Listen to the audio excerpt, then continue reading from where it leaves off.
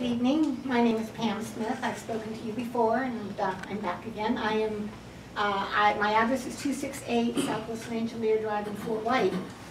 I am also downriver of the proposed phosphate mine, but today I'm here to speak as president of our Santa Fe River.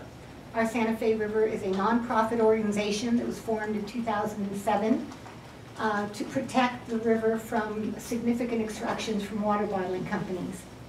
Our issues have changed over the years a little bit, not much, because the Santa Fe is home to beautiful springs, the ones that Jim mentioned. Many of them are dry, and now we have Post Springs, Rum Island Springs, Gilchrist Blue Springs, and Ginny Springs that are very, very challenged.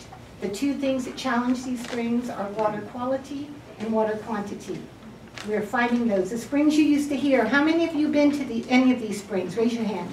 Okay, I hope you have too, because they're beautiful.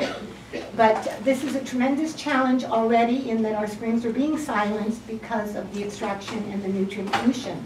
On top of that, having to deal with significant water extractions from the phosphate mine would be very, very detrimental.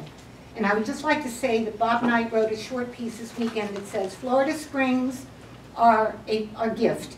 They were there before modern human development. They're an endowment from Mother Nature that delivers economic and aesthetic dividends to human society.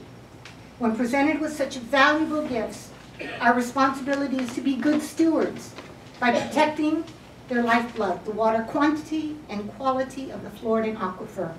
You have no idea how important your votes are going to be to determine whether this river will survive or it will dry up in the future. So please, thank you for allowing us to speak. Thank you.